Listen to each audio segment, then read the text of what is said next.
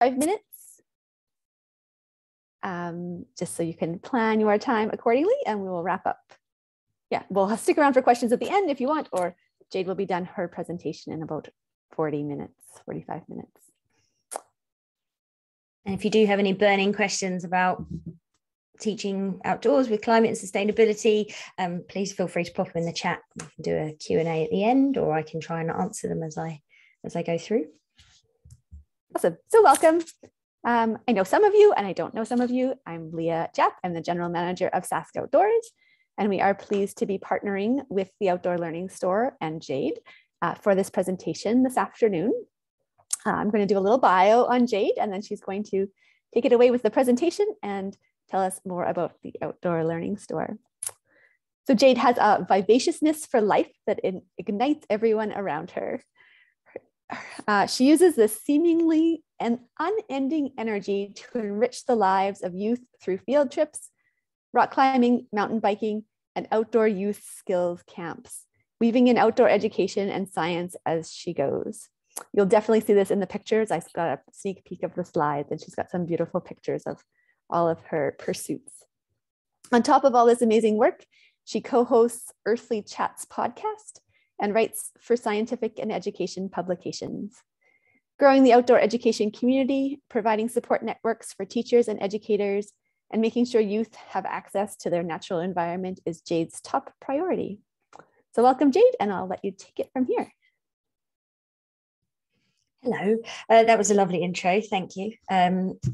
It's always uncomfortable when people say these nice things, but thank you very much for having me. I'm just going to share my screen with you.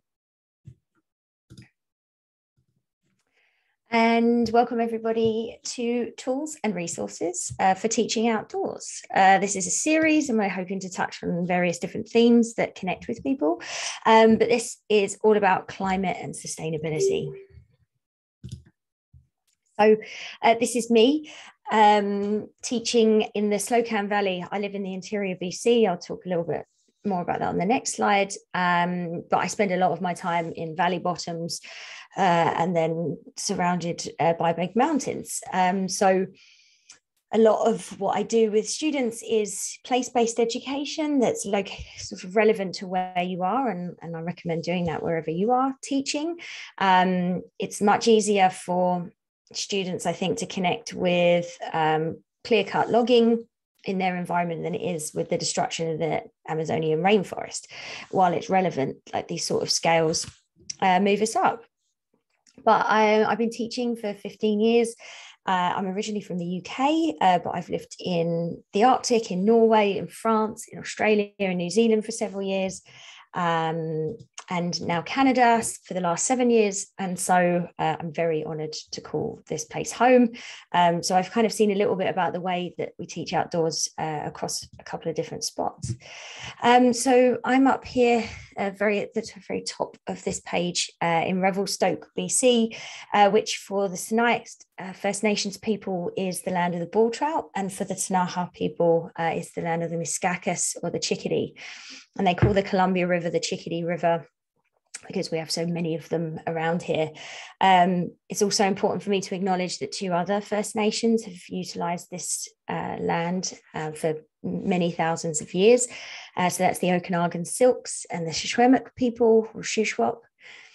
And it is a place of great spiritual and environmental importance. And everything that I do with sustainability now is linked back into traditional ecological knowledge. And it's really only in the last 10 years that the research of Western science has started to connect with this traditional ecological knowledge. And I think that is so integral to any work we do with climate and the land going forward, is to do that two-eyed seeing and to connect back to these. So I'm going to talk a little bit more about that as I go through. So like this is my background. I don't know if anybody knows what they are. If you want, you can have a stab in the chat. I always do a bit of a competition with some of my older grade students to go and figure out what these are. But this is what I research. So I'm a paleoclimatologist by trade.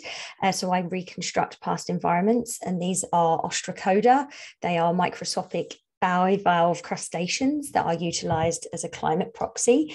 And they live in every water, soil, environment on Earth, from a puddle to the deepest oceans. And they have this is with a scanning electron microscope, right? So these are like, microscopic. Each of these is probably maximum 0.5 millimeter. And they have these incredible decorations that are called nodes that occur due to their different environments. So the more nodey ones with all the bumps and stuff live in really saline water. And they basically live in really strict ecological bands, so we can use them to build a stratigraphy of time. And so, as you can see, this is like trying to make this interesting for students. It's quite hard. And they're like, yeah, whatever, weirdo. I don't care about your microbugs, particularly the older ones. So, a big passion of mine, my first degree was geography, is the communication of science. And if we're talking about climate, so much of what the mainstream media does is dumb the science down. And that just leaves a massive gap for the naysayers to sneak in with, oh, well, that's all nonsense. And what I'm trying to do, or what I think is important, is, especially with older students and middle school up, you start to introduce some real science. So when their parents come at them with a, I don't believe that, or, peers or social media posts, they can say, hang on a minute. And so that's my big goal, is sort of making all this boring stuff quite interesting for them. So we'll see. It's got to start young though. So here I am, always wearing the same orange sweater. But this is down by the Columbia River. This is a grade 2-3 class. And we are out talking about our changing climate. So I'm all about no doom and gloom before grade 4. But what I did with these guys is we went down onto the beach, that you can sort of see hidden behind there, and did something as simple as building animal shelters. So I talk about extreme weather. And so I got them to build shelters for a mouse, or small animal, which was a rock that they'd found that was no bigger than their fist. And then I got them to build the most strong structure that they could. And then I came in with a big board of wind and poured water on it with a watering can. And, this does work better if you have access to lots of water, or, can carry or wagon some big water bottles. But really, they were just so impressed at whether their structure had stood up to it. And I said, basically, that's what we've got to do, is we've got to build things strong, because the weather might get a bit more intense. And so you can even start introducing these ideas pretty young, and that's been pretty successful for me. Here I am as the seasonal fairy. If we take it real back, so you can either do, with early childhood, or these are my kindergarten grade 1s. This is our tree, this big, beautiful, aged birch in the background. And I come in 4 times a year, and we track our tree and the nature around it through the seasons. I'm the spring sprite, I believe, here, with all the colors and the flowers in my hair. But a big thing with this age is just, if we know it, we protect it. If we start to look at the trees, look at the environment's changes to the forest floor in the canopy, what secondary plants do we see? Are they providing shelter? Do we see tracks? Do we see life, other life? Do we see lichen? What does lichen mean? What is lichen made up of? This symbiotic relationship between algae and fungi. All of these things can be taught very early on, and it all ties in to an understanding of our climate, because these are these sort of bios, right? These biogeoclimatic zones that are very specific to a place. And so that's what I start with. And they start to sort of track. And when we talk about climate, it's such a big scale temporal thing. If we start with weather, that's where you get them. If they can start to understand what weather does, then they can start to understand climate as they go through. Some of the other stuff. So I'm an ACMG climbing instructor and do some really outdoorsy stuff, you don't have to take a bunch of teenagers to the top of a glacier. And actually the summit of this is out of picture. It's really quite high and quite intense. We went for a 3-day camp. They were about 4K into an 18K hike to the campground, and we're all like, are we there yet? Like, oh dear, this is not going to go well. But actually they summited it. But one of the greatest things is if you can get access to a glacier. This is the ever receding Begbie Glacier, this little patch of snow up here. These kinds of opportunities really connect with them. And then you can start outside and then go in and start looking at mapping. There's some amazing glaciological records that look at glacier size in our near history. You can start to plot changes. You can start to talk about ablation or melt and what causes that. And then it's really irrelevant delving even deeper into what's causing the climate change, because it's happening. And then they can start to really look at just action and adaptation, as opposed to the who said, she said, they said, what's going on. It's more like, okay, these are shrinking. What is the impact of that? When we lose glacier ice, we lose albedo, right? The ability, the reflective properties of ice that sends 99% of the sun's energy back out. If it melts by 10%, there's a very simple, awesome bit of math that you can do about how much more of the sun's rays coming and how fast you're going to accelerate the melt. Okay, so there's just so many different levels. The other thing is, I've spent a bit of time in dangerous locations and situations, and we're on a training course here with search and rescue. So we were doing a bunch of rope stuff, but you don't have to be up here on the scary rock face with all the ropes. You could be right down here. This is actually in Banff National Park. You could be right down here on the forest floor. But really taking kids outside, there's a lot of protocols now for risk that really involve letting them go out there, explain some rules and regulations, but you don't have to be having a crazy wild experience with equipment in order for it to feel wild. And I think getting students outside into a wild space can really give them the opportunity to switch off from the eco-anxiety attached to climate and sustainability that we're seeing a lot of, or I'm seeing a lot of. I'm not sure if you are too, but being out there and actually still seeing that there's beautiful, whether that's a prairie or whether that's a mountaintop or whatever. I think that's a really important part of what we're doing as well, is just the joy of being outside and not to overthink it too much. I mean, converging evidence strongly suggests that experiences of nature boost academic learning, personal development, and environmental stewardship. I mean, we've known it forever, but the research is there now. And so if you have reluctant parents or, school leaders or anything like that, we and our buddies that Take Me Outside have a whole just sort of section of peer-reviewed journal papers that you can utilize to share the value of what you're doing, taking this learning outside.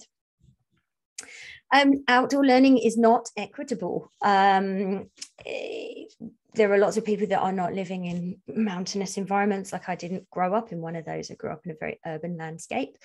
And something as simple as a silk tarp with these kids, where we're talking about the subnivean zone here. This can be on a playground, a field, could be out in the wilderness, but we're talking about how animals use the insulative properties of snow to hide and live under there in the winter. Again, weather equals climate, just over a long time. So yes, some of this stuff hopefully will resonate with you, even if you're not having to or able to access these big outdoor landscapes. You can do stuff in your schoolyard and still just have as much impact. Okay. Fridays for Future, right? So 7,000 cities, 14 million people have joined in with these climate rallies. These are students from Revelstoke. It's a bit of a grainy picture. It was taken from our local paper. But here they are protesting. And I think this is the biggest thing, is that students care. is that young people care about our planet and they are willing to step up and have a voice. And so any activities that are action-based, that give them an opportunity to speak up, practice letter writing to your local council or politicians, sign making to go and speak, have them record, do research and then record short videos, post it on a school social media, post it to policymakers, show them that you care. Like there's lots of things that you can do in terms of giving youth a voice and communicating. And then science based stuff is really important to me. So I'm here with a grade 11, 12 science class. And here we have all the different greenhouse gases on their pages. And we are sorting them. We made them move around into first by abundance and then by greenhouse gas warming potential, right? And their idea of what was the worst, because everyone hears about carbon dioxide, you know, it was interesting to have them start to communicate about some of the other things, like, you know, methane, and then where does that methane come from? And then we can start talking about, and you can go and research. You can look into your governmental list of where your emissions are coming from. There's a full project in there straight away. And we did this all outside. They really enjoyed the fact, I mean, we were learning outside, you know, almost as I had never taught this particular part outside before. I'd always done it in a classroom. And amazing, you know, laminated bits of paper, and I will use them forever and I will never teach this inside again. The second part of this trip was modeling biodiversity. So we went and we built simple quadrats, like a square meter square. And then we went into a managed forest and a natural forest, and we looked at biodiversity. And what's interesting is that in the managed forest, we were in a sort of 3-year-old clear cut. The biodiversity was actually higher because, you know, you make clear and then nature starts to fill in all the gaps with different things. So we had some amazing discussions about, but are these the species that we want? And then what does industry do to these species if this, you know, was not a managed forest where they had these plots that were natural? Would they wipe it out with sort of pesticides or so with weed killer? So there's some amazing things talking about the value of trees economically, but also environmentally for carbon storage. Debunking myths about new trees storing more carbon than old. There's so many different ways that we can go down these routes. And these students were really, really engaged in doing their own research. The other thing we did is I gave them a bunch of articles. Some were peer-reviewed journals, some were magazine articles, some were some social media posts all about climate. And I asked them to summarize and then give it back to me, and they did. And then I said, okay, but who wrote it? And they were like, oh, I don't know, I have to look. You didn't ask us that. And I said, okay, yeah, find out. And, you know, just a reporter wrote this, or someone from an environmental law association, some from a very right-wing newspaper, or that has a lot of investment in oil and gas. And I asked them to critically discuss what potential agenda the people that had written this information had. And it hadn't really occurred to them. And I think one of the biggest things, again, with climate and older students, is access to this, you know, anything with a phone or an iPad and an internet connection, is that there is a huge dissemination of bad information. So much, and I didn't learn to critically discuss until I went to university. I want these young people to have it earlier. Make me an argument. Tell me what the bias is here. And that took up 2 whole sessions, and they got so deep into it, of realizing that there are people with opinions that they are filtering in, and they hadn't ever thought about it prior to that, or so they said. So yeah, get people to assess information. So some really specific tools and resources. So obviously I work with the Outdoor Learning Store, and what we do is provide tools and resources. I was going to ask people, hang on, can I launch a poll if anyone's got the ability to click on. I'm going to ask, where are you joining us? Oh, no, not where are we joining us from? The question is, who are you? Are you early childhood? Are you K to 6, 7 to 12? Are you an informal educator? Just someone homeschooling, something else? Just so I can get an idea of what you need.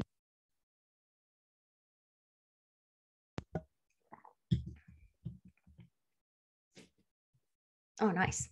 Everybody. We've got a bit of everything. That's great. Okay, I'll keep going. Thank you so much. Just so you can see, we've got a little bit of everything there. Yes, the idea is that resources, create equity. So if we're talking K to 6, or maybe some of the recreational things, the best way that I connect with my kids is to inspire wonder and affection for the natural landscape. Yes, they're not going to understand the complexity of orbital forcing mechanisms that are the way that we move around the sun, controlling our climate on 1,000-year cycles, but they can totally be like, this plant is awesome and it grows in this season. Remy Rodin's albums, Think About the Wild, you can get a physical CD copy. They're also available on Spotify. Beautiful songs. What's that? Habitat talks about food, water, shelter, space, the things you need. They've got actions. Let's get drastic with our plastic, thinking about sustainability. I could go on. There's so many. And if you start your day with a song like that, not only are they engaged, they're excited, even though the message is quite real. Natural Curiosity is a resource that talks about Indigenous perspectives, and it's all inquiry based. So what I love about this is you go out with a question and you start to just figure things out. What lives in this soil? Okay, well, how do I go about that? Do I take a sample? Do we put that sample in a jar? Do we watch it over time? And so I can only really say that there are just so many beautiful, you can just follow the whole book through there. It's more pedagogical. The school garden curriculum is not just about growing a school garden. It's about ecology, science, maths. It all connects across so many varied topics. And yes, part of it is growing a garden, but it's looking at seasonality. It's looking about food security and its relation to climate, where you live. In the pandemic, everyone started to think about climate, where I was for a second, and food security when there were no drivers, and we realized how far our food travels for us.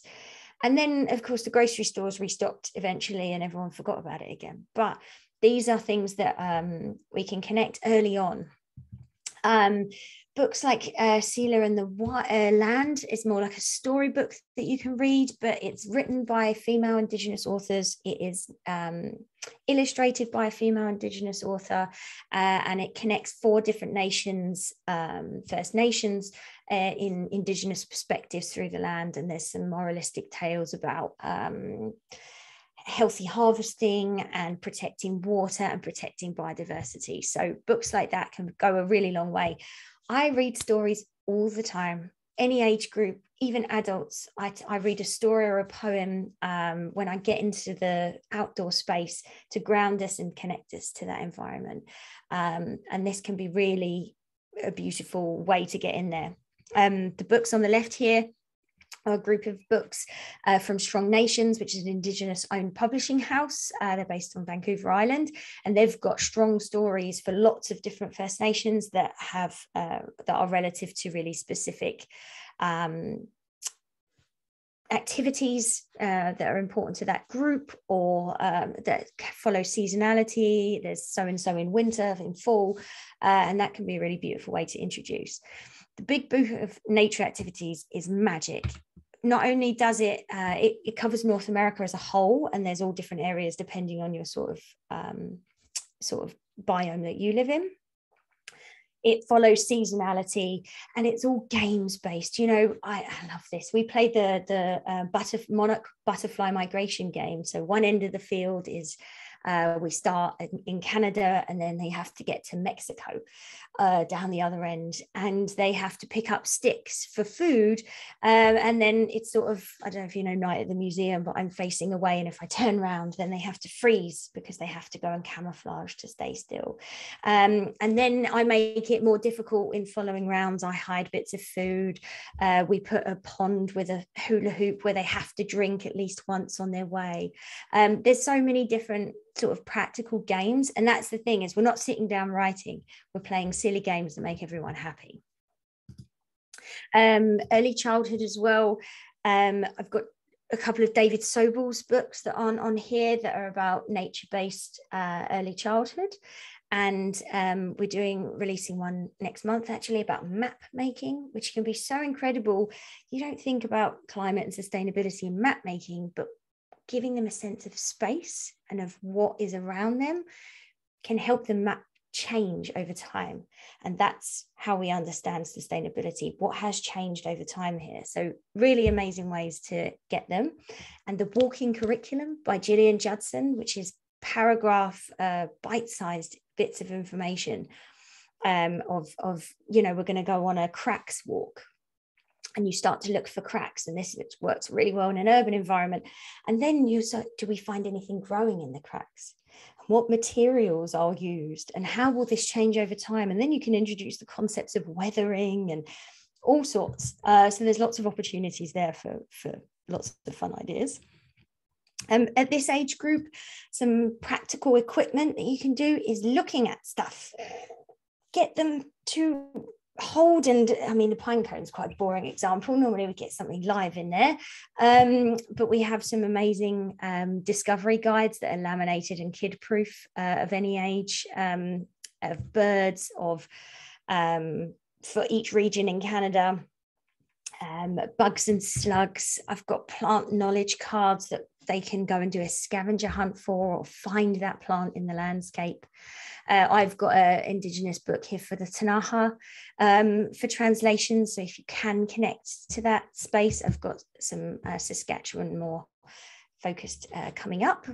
Give a kid a clipboard and a scavenger hunt, and let them go and find evidence of heat or evidence of water, even if we're trying to focus it down that climate. Find me something that has been alive for a long time. Get them thinking about spatial temporal scales. Dip nets, nothing more joyful than watching kids capture macroinvertebrates and then looking up those bugs that tell you all this information about whether the environment's healthy or not. Look at birds. Get them to be still for a moment so we can look and listen for birds. And that stillness and that connection to nature is going to be the impetus for the next generation of environmental stewards. Everybody loves a sit pad. Dry butts, happy kids, adults. I just completed a avalanche operations course where I had to dig snow pits 2 meters deep, and I spent a lot of time kneeling on my sit pad, and it was glorious. They're also quite good in a first aid situation if you need to keep someone off the snow. Oh, I just want to show you this. So this is one of my classes. I'm going to mute it because it's not really got any audio. These are sort of waste-free gifts for Christmas.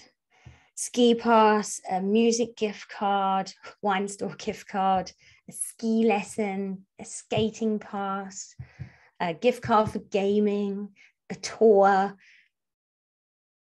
ticket to go to an art gallery or a glass blowing thing. I mean, you have to have a glass blowing where you are.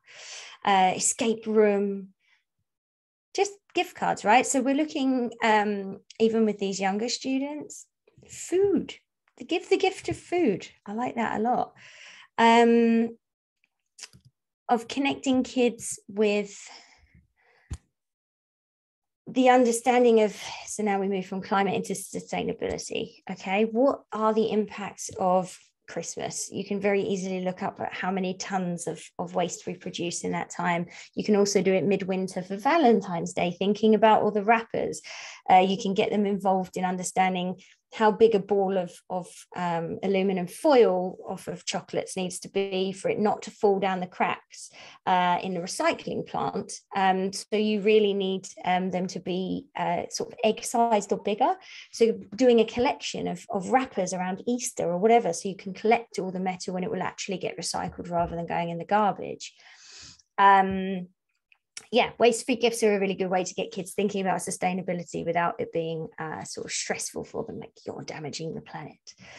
As they get older, they can start to go a bit deeper. If you are looking to build any kind of curriculum or you're homeschooling or you've got a recreation group that you're trying to focus, Gillian Judson's Engaging Imagination in Ecological Education. It's the first time I've actually managed to do that without spitting everywhere, is an amazing resource. And it basically talks about the fact that the way we learn is through creating stories and connections to things emotionally. And so you need imagination for that. What we want is the next generation of imaginative problem solvers, and this helps us. Groundswell is an amazing book, Indigenous written, that talks about a call to action. And I think this is the biggest thing as we get with the older kids is taking action, super important. Connecting the Dots has got some beautiful sort of inquiry-based step-by-step ideas about what older students can do for projects. And a People's Curriculum for the Earth does things like teaches you, it's got all these beautiful sort of examples, and kids become an Indigenous group at a climate action summit, and they have to argue their point, and they start to get into this sort of communication debate, which I think is really important. Books like The Heart of a River that talk about the way that we have changed natural systems for energy production with hydroelectric dams is a good way, soft way, to talk about the way that we've changed our landscape in a short period of time, and how sustainable or not that is. Green Teachers books teaching kids and teaching teens about climate change are very practical. So the kids stuff has got like the carbon dioxide game. It's basically just a circle game where kids run from the outside in to touch an inner circle, which is chalked. And they're the sunbeams coming in, hitting the earth and escaping. And then you put clouds of other students in the way, and maybe they get tagged and they end up staying. And it's a really amazing sort of visual representation of how greenhouse gases, or specifically carbon, multiply in the atmosphere and get retained. And then again, Not Extinct is specific for me, living in the valley with the Saskoutdoors people, but these beautiful allegorical tales that speak to caring for the environment and sustainable, and how the environment is alive, how plants are people, animals are people, and they are all valuable. And I think if you can instill any level of care and affection, then we'll create the stewards of the next generation. If you're in Saskatchewan, and this is the Saskoutdoors, we've got a couple of new books that are coming in a Métis bundle here, Medicines to Help Us. So this beautiful book, it's traditional knowledge, there's language in there, but the reality is that our ecosystems have evolved and adapted for billions of years. And I do a game with a piano timeline of climate, where if we're indoors, I have put it up on a board, and the left-hand side, Looker's left of the piano, is the beginning of time, and the right-hand side is now. And I go for a PowerPoint, and little sort of arrows pop up, and it's like, okay, so what's alive? What was alive at this point in the piano time game? And for half of the entire history, half of that piano, it was nothing. And then there was just single-celled bacteria, and they're all like dinosaurs and, monkeys, and it's just bacteria. And then you see that if you look at humans and our occupation, we are 1 millimeter on the furthest piano key up the end.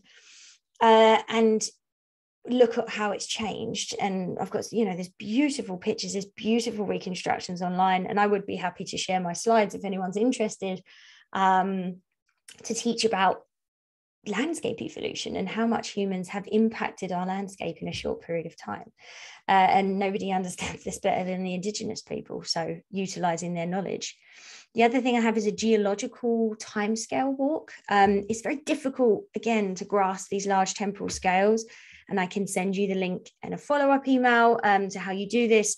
It's basically a staged walk. So each sort of period of Earth's geological history is broken down to how many steps. So you start off doing like 400 steps to get to bacteria. It's about a 5K hike. So you can do just a square around, your school district, or you can go out into the forest and do it. And I give each kid, there's a card for each bit, and then, okay, take one step, and at the end you're taking, millimeter steps for when the humans are there, and talking about this sort of change. And if you can, connect with environmental change over the long term, they start to understand how quickly things are happening.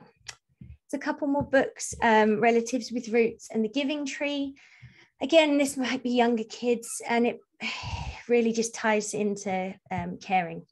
When we care, we protect. And I think that's the hugest thing with sustainability, and connecting into Indigenous perspectives, where we see groups of people that have cared and have had, intergenerational thinking about looking after our environment, rather than what we're doing, which is very much in the now.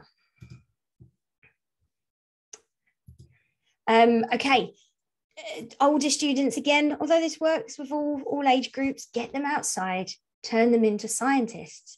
There's nothing more empowering than doing real science. This is the massive kit, but we've got these tiny ones that are just like a thermometer and a pH reader, and get kids testing water, and then get them to submit it. There's Living Lakes Canada, there's different provincial organizations that will take your data and publish it. And so I can highly recommend. And when we talk about water, we talk about the hydrological cycle, and we talk about the fact that that lake you swim in, or the water coming out of your tap, was once stepped in puddles by dinosaurs 66 million years ago. And their minds are like blown. It's a way to connect them in with that. And some of these, like dissolved oxygen, which is this sort of blue thing in the middle, you don't have to be a scientist to understand it. There's a beautiful little manual in there in all of the kits that just breaks it down step by step. Take them out when it's dark, especially in the winter, if you're not sure, it's dark very early. Go out after school and look at the night sky. You can talk about light pollution, you can talk about noise pollution, and I'll link to an app. It's called Stellarium. It's free. It is the most incredible sky observation app, where you can set it up for exactly where you're looking. It shows you exactly the night sky that would be in front of you, even if it's cloudy. And you can get kids thinking about constellations. There's links to the Indigenous stories as well, and it's beautiful. Again, just get out there. These are my grade 9s. There's 2 classes, massive groups, looking at water quality. We were testing this pit. Interestingly enough, when we got there, the city had turned up. They had dug this pond out to increase its ability for fish spawning. And what they thought would be a great idea is to completely clear the bank of vegetation, like where all these students are standing, and sort of put this hard broken rock in there, and to dig this pond. And just off screen right is a culvert that runs down from, it's the drainage of our ski hill where the water flows out. And they were there digging out the culvert again, because they hadn't dug the angle of the slope steep enough, so all of the small fine sediment is just fills up the culvert again and again and again, and it is now not in any way, shape or form a better fish spawning site than it was a year ago, where it was natural and overgrown and shady and stuff. And so another wonderful expression for these students about how when humans intervene, we often do a terrible job. But we looked at what native species we had, and then we can talk about native pollinators, and we can talk about 2/3 of all of our food coming from them, and the fact that native pollinator species don't work with invasive plants, and so we will lose our biosecurity that way. You can take it on many different levels. What we also did as a part of this, it's not a great picture, so I took it that side of the roads actually. You can sort of see it here. My students, we went on a tour of a watershed. That's my friend and my dog. We went on a tour and they talked to us about the bylaws to do with water. So students made posters. This is a really busy stop sign intersection. They made these posters and the city were really happy to put them up. So it's like this little sort of student action project where they got to not only learn about what best practice was, they're then communicating that to their community, and they really enjoyed that, and they were like proud as punch when they went out there, and the mayor came out, and it was all very exciting. And it took about 10 minutes to get a yes, because the city's like, ooh, supporting our kids. So I would hope that that could be replicated. Again, this is like rock sorting. We went down to the beach. You can do this in a classroom if you collect enough stones, like 15 in a brown paper bag works. But we were down at the river beach here, and they found 4 sticks as long as their arm. And then I asked them to sort the rocks that were inside their square. And then we start, oh, how do we do this? The first round, it's normally size or shape or color. And then I asked them to repeat the rounds again and again, a minute each time. And then, you know, they run out of ideas, and then we start to talk about texture. And is this stripy rock the same as this stripy rock? And we start to talk about geological history and landscape evolution again. So it's tucking back into that climate of how our world works in these cyclical and interconnected cycles.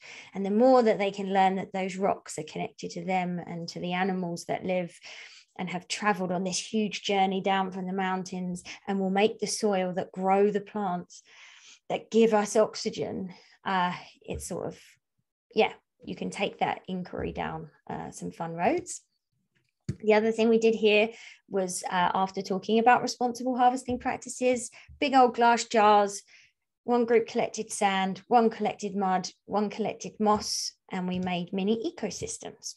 And in order actually to compete, to be able to add to their ecosystem jar, they had to answer a question, a scientific question, or a question that we'd done on our field trip. This is just some baking sheet and empty milk carton lid filled up with water. And I like to, I go to my thrift store and get little plastic animals. And so this is the, Bengal tiger and his natural habitat in Revelstoke, BC. But the little kids love it. And actually, you can do this with older students, making it more complex and more layered, and then ask them to collect data if they see any insects come out of the soil. Often you'll see sort of nematodes or worms coming out later on. And these should be self-sufficient on a windowsill. Like, these are still alive 2 years later, and really good ones if you sealed it properly and occasionally opened it to put more water in, can go for, decades. I think that's me most of the time. I realize that I speak more about climate because that's my thing. But sustainability, if you're not comfortable taking a bunch of kit out to do water testing, just take your students for a creek cleanup, some washing up gloves donated from families, go and take some garbage out and talk about human impact that way. You can go into a shoreline, or even at the edge of a field going into a forest, or at the edge of your field going into a road, and talk about plant succession. What happens from the grass? Do we then start to see other plants coming in? Doing a simple biodiversity transect to understand how much life is actually on what looks like a quite barren piece of grass can be really powerful. And I think that's it for my presentation for the moment. Yes. If you have any questions or comments, please feel free. You can unmute or write it in the chat or anything like that.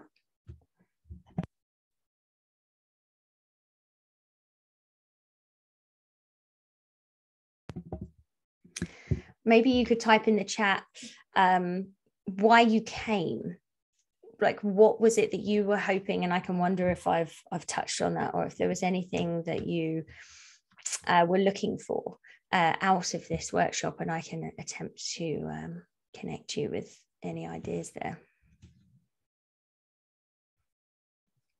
But yes, I do thank you for your time and for listening. And yeah, a lot of these practical activities or equipment and resources are available at the Outdoor Learning Store. We are completely non-profit social enterprise, so it all just goes back into providing free workshops and supporting kids outside. Okay, wanted to learn the best ways to impact kids for my school program. Yeah. Place-based, connect them with what's going on around them. I even had another project where we have a no idling bylaw in our city, but it's not enforced or respected.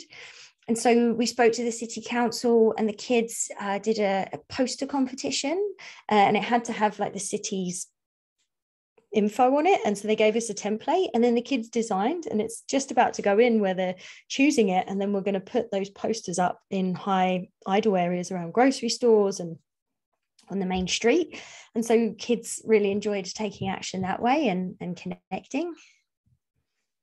I would love to host a workshop specifically for N and K teachers.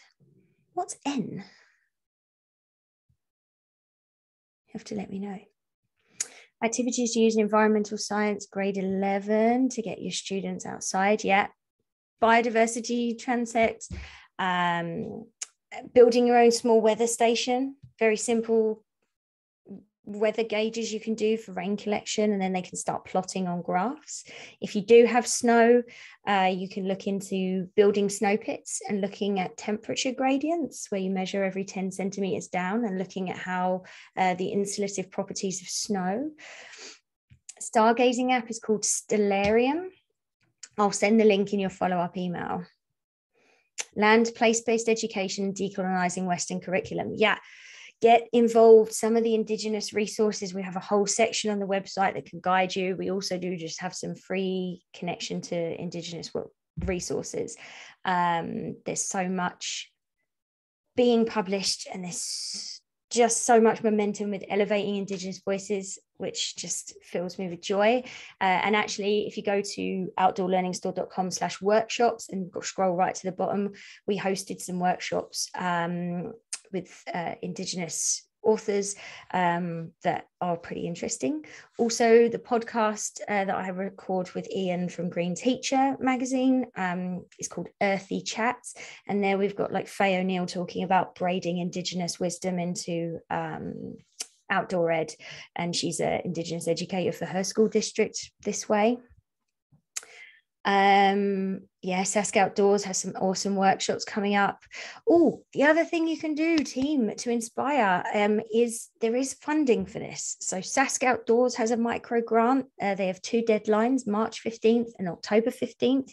You can get up to $500 to do a project at your school. Learning for a Sustainable Future has their action grants. It's still open, I believe, and on an ongoing basis, again, $500. That's how we funded the signage, bylaw signage that we're doing. If you're in BC, there's Go Grants, which will do the same. They'll even give you a little bit more. Yes, any other thoughts? You know, a lot of this stuff comes from the books. There's lots of activities that you can do to connect to your particular landscape.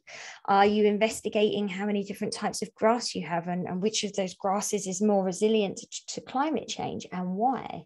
You know, really delving into that investigation and learning the Indigenous language of your space. I'm learning Tanaha at the moment, and so a big part of what I do with my students is to try and add the Indigenous names to wildlife and plants that we see, and that really connects with sustainability of that importance. Yes, there's some chats going, links going in the chat there, and I think perhaps you were going to finish, Leah, by just a couple of things talking about your if you missed this part, we are recording. So again, I'm going to send a follow-up email with a bunch of links to resources and yeah, some of that funding. And then, yeah, you can just skip right to the, yeah, you'll have a whole list and it will be there. And then if there's an interesting part, I'll also send that from my personal email address. So if you do have questions or are not quite sure. I've supported some of my local science or geography teachers who perhaps have their specialty in other areas as to how they can manage it. The one last thing I didn't say is that at any age, and actually if you were talking about olders, is journaling. Get a weatherproof notepad. Again, we have them in the store, but you can get them anywhere, and get those kids to pay attention. Field sketching, especially for the older students, is an art, and get them to look low level, get them to look down at that bottom part. If you've read Robin Wall Kimmerer's Gathering Moss, and she talks about the boundary layer and how wind just stops down there, get kids to lie down, be in the boundary layer. If it's super windy, you can connect them that way. With those students where we were looking at greenhouse gases, we were sketching all the different levels up into the canopy, and they stopped taking their phones out of their pockets. And if you can't stop that, get them to take pictures. There's an enormous amount of free ID apps. Get them to partake in a BioBlitz that is relevant to your area. Get them to take pictures of nature and go back and sketch them and produce a scientific anatomical drawing from that picture, and then look up why that species is native or invasive. What benefits does it have? Does it have any medicinal properties? When was it introduced? Or if it's a historical plant, right? Then you can start to connect this with social studies, with history, with the land, with indigenous perspectives, with science. And yes, I think that's me. I could literally just chat with you guys for hours, so just stop. I was going to finish by a few things about Saskoutdoors. Some of you know about Saskoutdoors. We're a professional growth network with the Saskatchewan Teachers Federation. So if you're a teacher and you are looking for a PGN to join this year or next year, I understand all the teachers get a free pass to a PGN. So you can definitely look us up on the list when that time comes around again. And we, similar to what Jade's talking about, we just want to support educators, formal and informal and non-formal, in getting people outside. And we are happy to support you and make connections in whatever way that we can for whatever needs that you have. I think I put in the chat most of the things I was going to mention: the podcast, the grants, the workshops. The only thing I didn't put in the chat is we do have an equipment lending library. So we are slowly adding things to our gear library that we lend out to our members. And so I'll pop that in when I'm done talking. But if there's something that you're looking for to help you in an outdoor or environmental experience, you can let us know. And we are constantly adding to our stash of gear. So we are always open to suggestions. And I'll put my email in the chat too, if you want to connect with Saskoutdoors when we're done. But so I guess this is the end then. So if you want to stick around and chat, we are most happy to do that. Also, if you want to go make supper or go home or whatever your life situation is, you are also most welcome to do that. Thank you for coming. Yes, thank you so much. Thanks for having me, Leah. Hello. Hello. Sorry, you guys, I was late. Every time I go to one of these, there's so much good information in the chat, and then I don't know. So is the chat still there when you get the link to the recording? All these links are, pardon me? Put a link to the chat for sure. It automatically the chat always seems to go away, and then it's all the good stuff. Well, not all the good stuff. Lots of good stuff is in the chat. Anyway, so yeah, will you do that, Jade? I can do that, absolutely. I'm going to make a note so I don't forget. Presentation that I missed most of. Yeah, I can, and the text file with the chat is super simple and small to add onto the bottom there.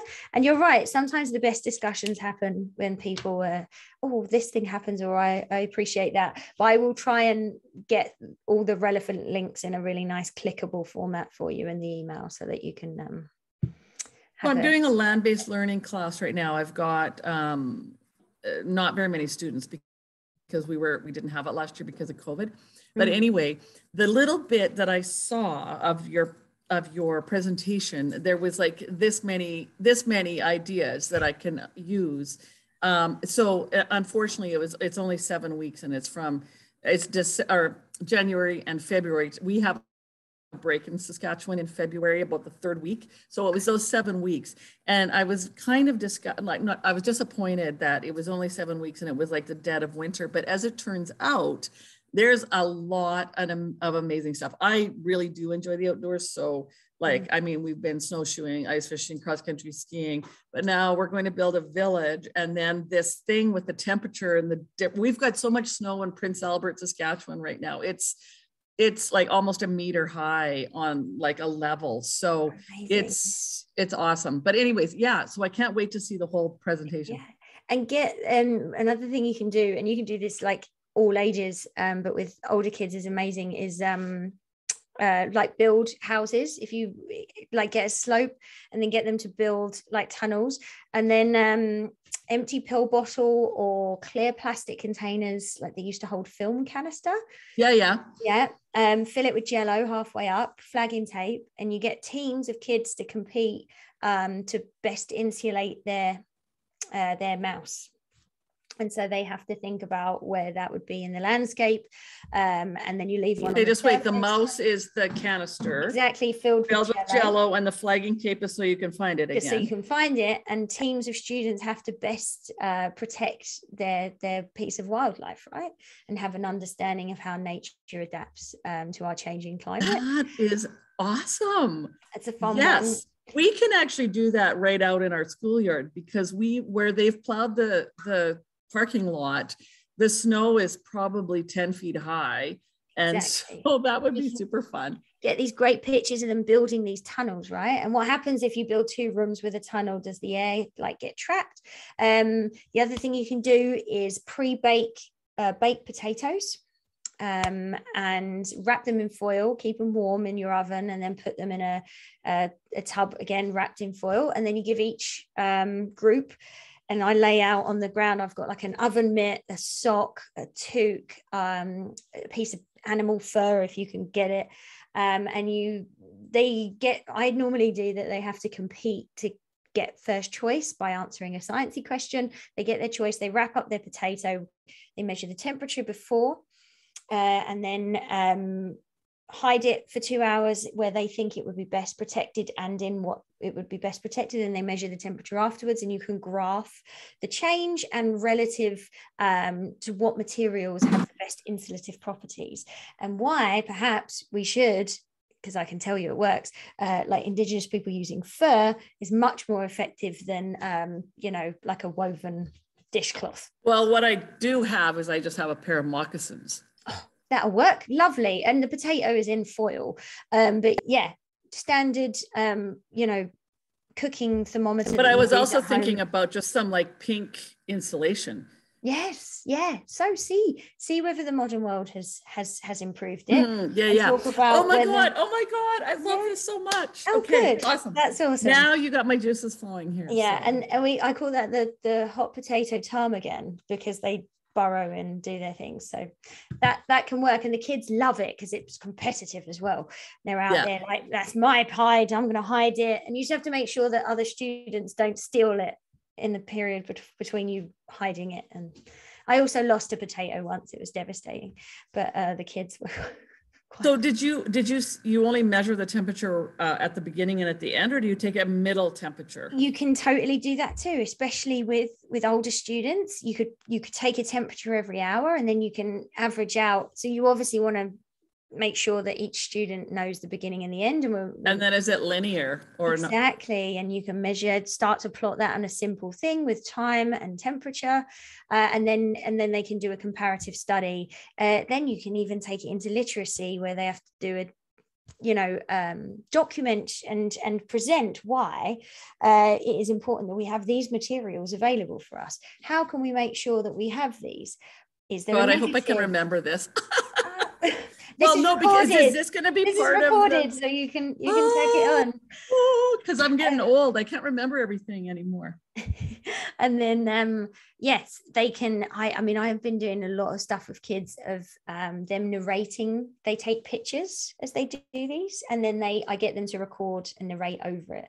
And public speaking. None of these kids make eye contact, and the narration is less scary than being filmed. But then they have to argue, like, okay, but should that pink insulation be out in nature? And you know what happens. So there's all kinds of ways to sort of tangent, but yes. Yeah, terrific. Thank you so much. You're so welcome. Lovely to meet you, Jackie. Lovely to meet you too. I hope that I meet you again someday, and I will definitely be looking at your website. Okay, thank you so much. Okay. Bye-bye. Thanks, Leah. Bye-bye. Thank you very much. This has been awesome. I don't know how to get out of here. Right. In the interest of everyone's screen time, and I'm into a board meeting, pretty sharpish here. Thank you for having me, Leah. Thanks for coming. Have a lovely evening.